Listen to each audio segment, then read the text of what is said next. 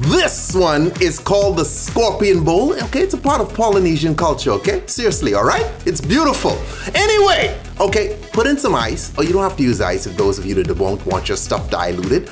Drop your fruits in, that's lime, oranges, pineapple, cherries, okay? Now let's get down to booze. The thing with these kinds of drinks is they're typically pretty potent, so that's rum, gin, okay? Coming behind the rum and gin with rum, more rum. Okay, that's a dark rum and vodka. Okay, this is deliciousness, okay?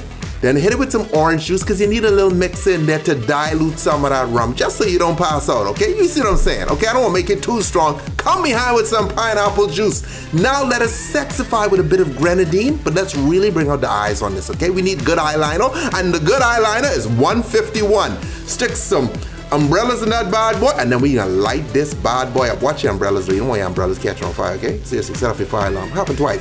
Okay, but we finally got it right. Girls, go blow it out before you drink, okay? Because it will singe your eyebrows. I don't want you blaming Tipsy Bartender for you not having eyebrows, okay? A lot of girls out there without eyebrows, they did not try this drink, they just don't have eyebrows. Stay tipsy!